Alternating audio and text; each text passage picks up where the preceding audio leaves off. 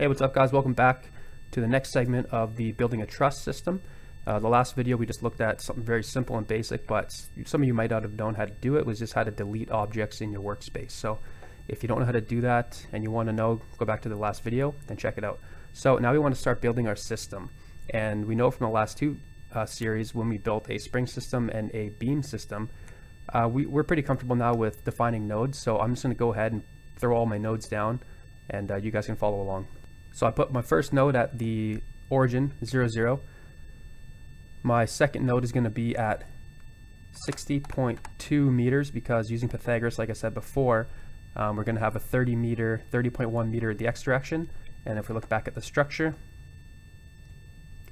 we have 1 and 2 times that, right, to get to the second node. So it's going to be 60.1 meters. My units are in meters, okay? Throw it down. And now we want to define the third node. So we have 30.1 using Pythagoras again.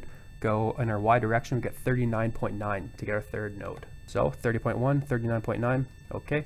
There's our third node, and now we want to do the fourth node at just 20 meters, a little bit higher, right? Because our L3 was 20 meters, so 59.9 in the y coordinate, all in meters. So if I'm moving a little bit fast for you guys, I recommend just going back to my last videos and understanding better how I'm defining nodes and now our members. So and then in the next video, we're now going to start defining our truss members themselves.